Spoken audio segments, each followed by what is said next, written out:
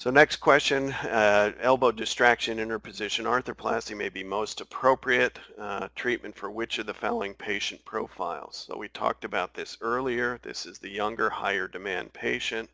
So 41-year-old male laborer with post-traumatic arthritis. Obviously, the older patients, you'd be more inclined to consider either elbow replacement or some other operation. But post-traumatic conditions in the elbow are a good indication for interposition. So let's talk about elbow arthroplasty, different forms. We've kind of beaten around this a lot, but total elbow arthroplasty we've talked about.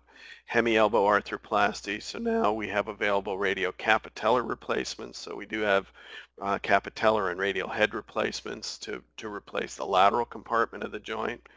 In the world, other than the United States, distal humeral hemi replacements are available. The FDA has not approved these for use in this country, even though there is abundant data to suggest this has a defined, limited role in certain unreconstructible fractures, and it's unfortunate that we don't have the ability to use that here.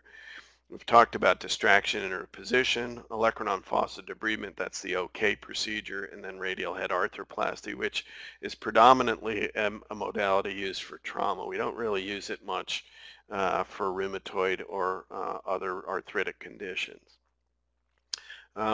This is distraction interposition. We've talked about this previously, reserved for the young active patients, more with post-traumatic arthritis. The biggest problem with this operation is it's, first of all, a very technically difficult operation to do, but instability is the bigger issue. It is less predictable in the short term than total elbow replacement, but I will tell you nothing ruins an elbow replacement like follow-up, particularly in a young patient. So you really want to avoid at all cost elbow arthroplasty in a young active patient. If you enjoyed this video, please consider leaving a like. We'd love to hear your thoughts and what you'd like to see next in the comments.